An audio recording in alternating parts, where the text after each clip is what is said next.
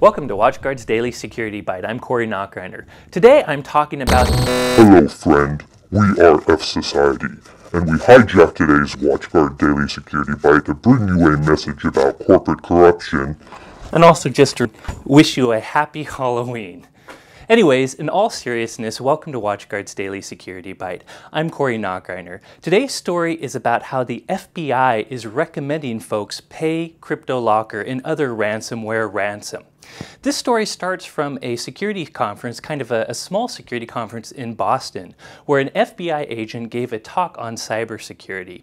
And I paraphrase here, but he essentially said ransomware is really good at what it does, and often they actually recommend clients pay the ransom. There are a number of reasons why I believe you should never pay a ransom for cybercrime. Now, first of all, one thing you need to realize is not all ransomware is very effective. For instance, there's lock screen ransomware and older crypto ransomware, which you can actually overcome. So paying it is kind of a waste of money. That said, modern crypto ransomware is pretty good at doing things like encrypting your files. So if your files do get encrypted, they could be lost forever if you don't back up. Now, the other reason experts talk about not paying ransomware is the fact that you're paying a criminal. How can you really trust them? Can you trust that you will really get your files back? Now, the argument with things like CryptoWall and CryptoLocker is these particular malware variants did actually get files back to users. So if you did pay, you would get your files back, which is actually leading more and more victims to actually trust the criminals that they will actually get your files back. I think this is kind of bad. Even though some of the malware out there is actually decrypting files properly, you can't always trust that these criminals will give you your files back. But really, the most important reason I don't think anyone should pay ransomware is you're actually incentivizing the criminal to continue these attacks. Even if you do get your files back in this one case, you're proving to these criminals that doing this cybercrime is lucrative. That means they're going to continue to focus on ransomware, and they're going to continue to use this tactic to steal our money.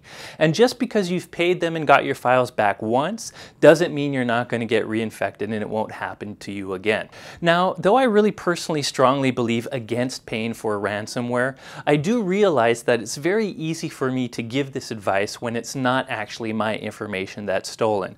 So ultimately, this will be up to the victims. You know, if somebody has multi-million dollars worth of intellectual property in files that they can never get back otherwise, it's really hard for me to say that they should never pay that ransom.